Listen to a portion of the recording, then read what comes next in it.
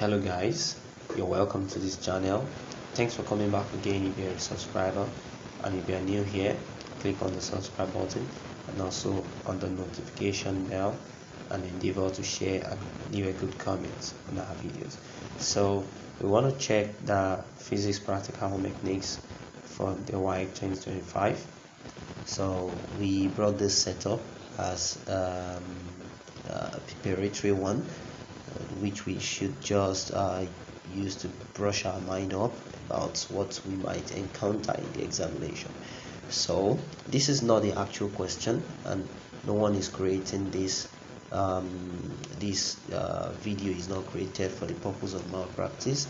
So let's go through this. So looking at this diagram you're seeing here, so let's see this diagram well.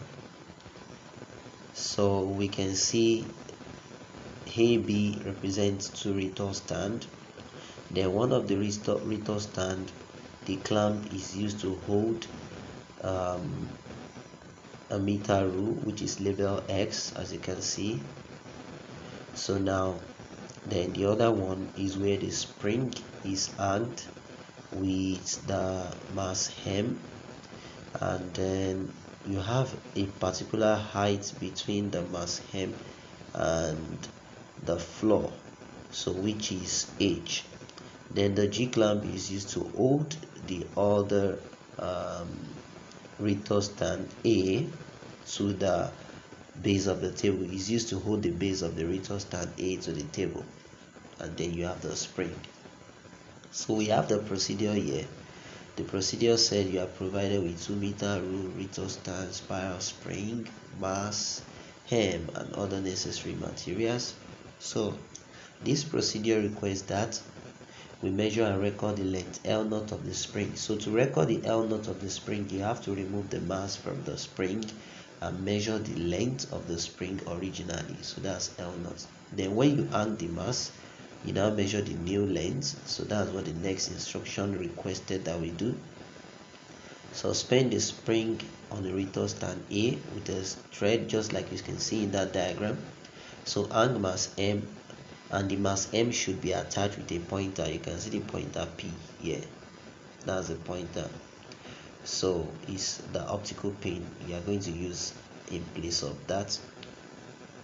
So then the P should be at the base of the mass. So measure the new length of the spring, which is L, and find the change in length, which will give you the actual extension caused by the mass that you have hanged on it. Now the next is you are going to adjust the thread such that the height of the mass above the ground would be 100 meter, just like H. Set H to be 100 meter. Then once you're done with that, you try to pull the mass M downward below the point. Now when you hang the mass and you have set the height H to be 100, you would notice that the pointer will point at a particular mark point on this meter rule X. So that is the point where you count your oscillation from. So the oscillation will be counted from that point. So take for instance this arrow P point at a particular value on this meter rule, let's say 60.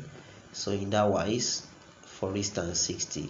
So when I pull down like I'm going to pull this down, I'm going to apply force to pull it down a little bit. So when I pull it down, what happens? It goes down. You know, it's a spring. So when I leave it, it will have to move, oscillate in a vertical sense. So like up and down oscillation, just like what you are seeing on the screen. So now when you have that, you have to take the number of oscillation when the mass M, or when the pointer P, let's say when the pointer P returns to that particular marked point that it was before you pull down the mass. So you take your oscillation from there. Like we are going to shoot that video, you see what we are seeing. In the next slide of this video, you see how the practical is being done. Then after all those that, you are going to change the length from 100, you change it to 80, 60, 40, 20.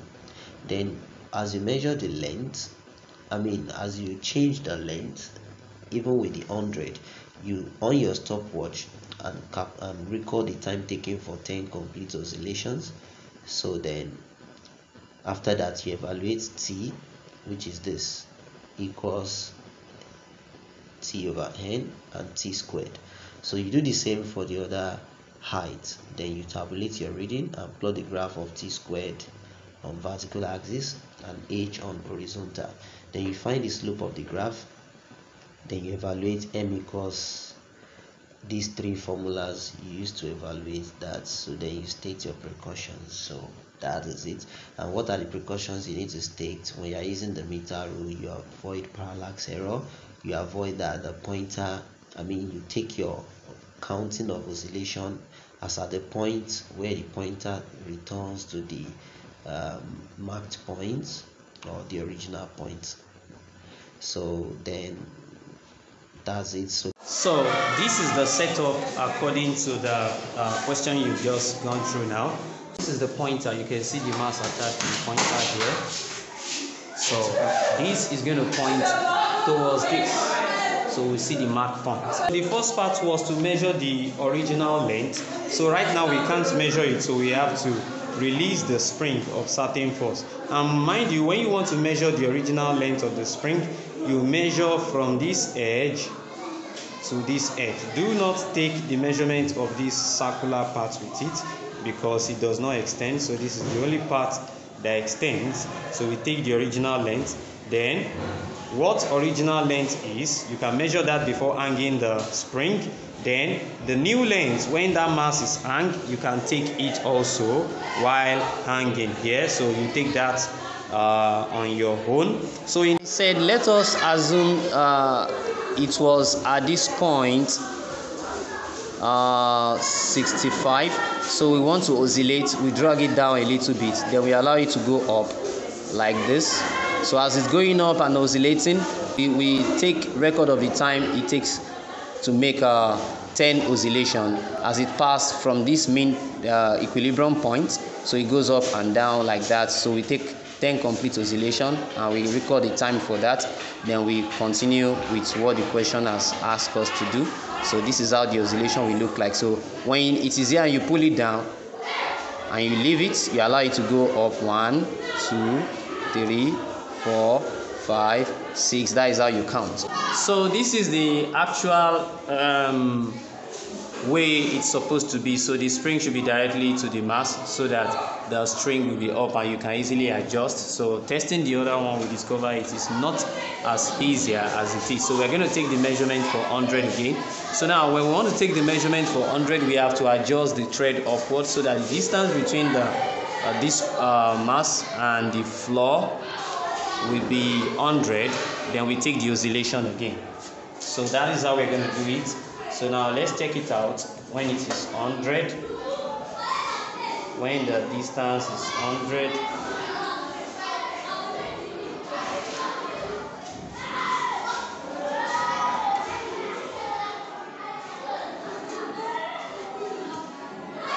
So we have to measure. This is 100. So we have to still take it up. So we are talking of this distance now.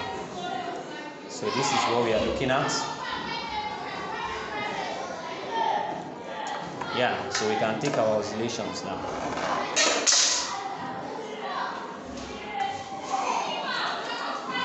So now, let's start with it. So this is the stopwatch. You just have to click on start and then, so at this point now, when you allow this to balance at equilibrium, so it's showing that it's going to be around 26. It's around 28 rather. So then we can take it down a little bit and allow to oscillate. So we can take our reading. So 1, 2, go. 1, 2, 3, 4, 5. Okay, stop. No, that's it. That's not hit. So we take it again.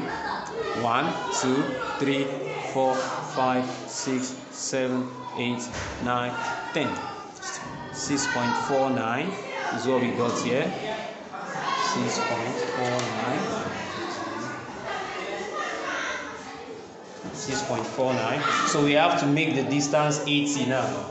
So let's take the distance back to 80. So we can just release this a little bit. So take a look at how it is being reduced. So we take it to 80. So make sure you avoid parallax error. So 80 is when you drop this at 20. So that is at 20. So we can easily measure it from there. So that's 20. So then we go again to take the measurement. So this is actually around 45.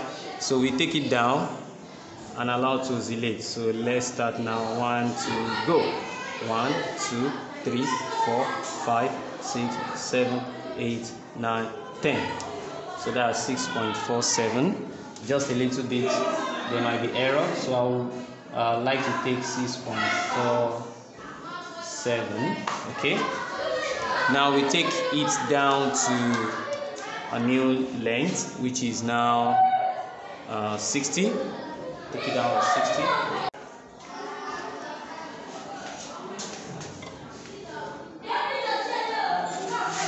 So we go to 60. 60 we fall at 40. So we need to increase the length of the thread. So we take it again. This is now for 40. So we mark the point again. It falls at around 85. So then from this point, the essence of the optical pin or the pointer is to indicate the point where the oscillation will be counted. You understand? So let's bring it down. So we take it up again. 1, 2, go. 1, 2, 3, 4, 5, 6, 7, 8, 9, 10. I have 6 points. This is odd. Okay, I would love to take it again.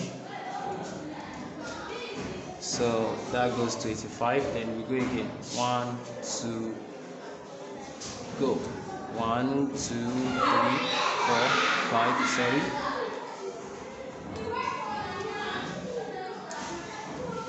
1, 2,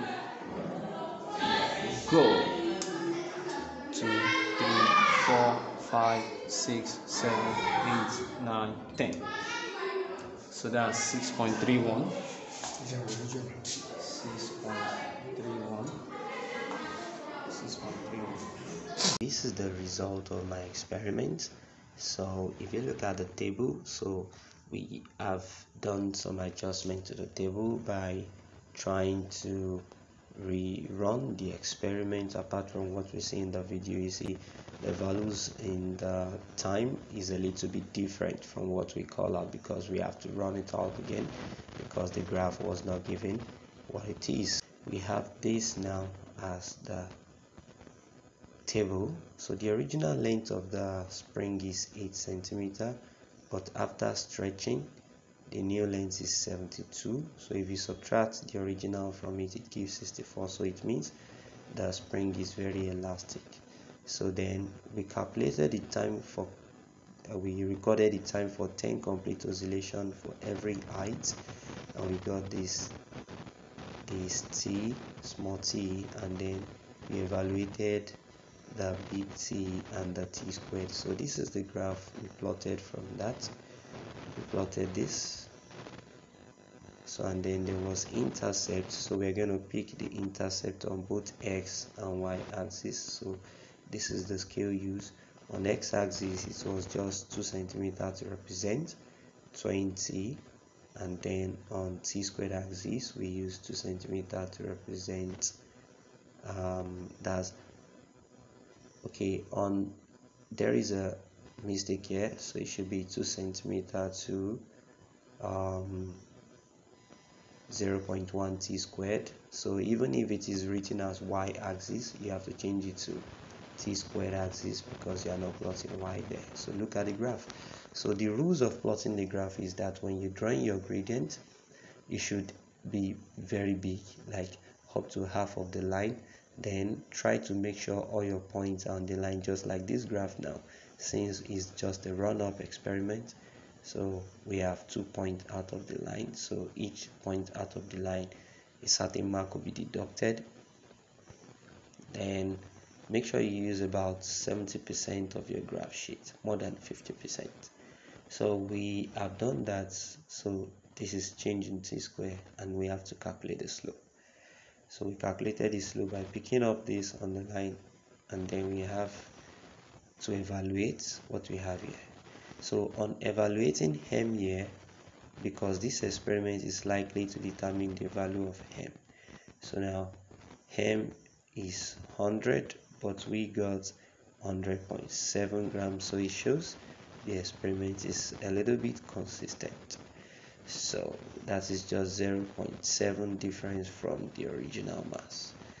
So this is what we have for you guys. Thanks for watching. Please subscribe to the channel, comment and share the video. Thank you.